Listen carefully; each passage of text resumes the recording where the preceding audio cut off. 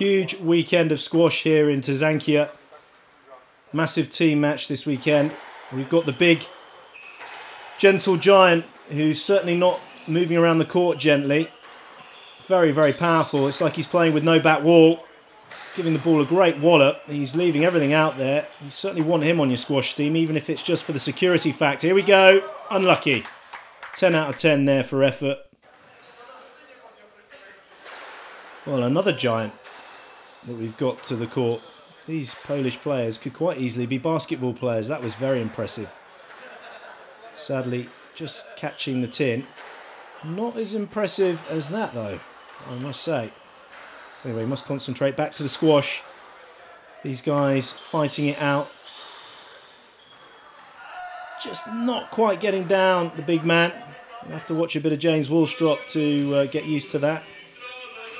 These guys locked in at 10-all. And we've got a Shabana-esque quality player here. He's looking very, very sharp. Keeping the pressure on. He's even got the beard to match on with Shabana. Oh, the reverse volley like that. Shabana can't play that shot. And the tin, relieved. Good pressure though. Goodness gracious me. We've got possibly one of the biggest squash players I've ever seen. He's got to be over 7 foot tall.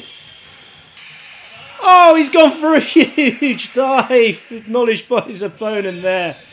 Sadly, this young lady missing that effort, but she can always watch it back on Rankedin. Well, that was pretty athletic, worthy of a Paul Cole. Well, these guys look like brothers technically. They certainly must have the same coach. I mean, this is ridiculous. The techniques are nearly identical. They're playing with no back wall, really. Here we go. And he goes for the back wall boast. Of course he does. Why wouldn't you play that shot?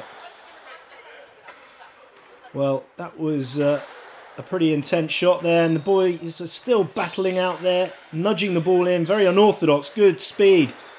These guys are killing each other at 12-all. The intensity of league squash in Poland is quite brilliant.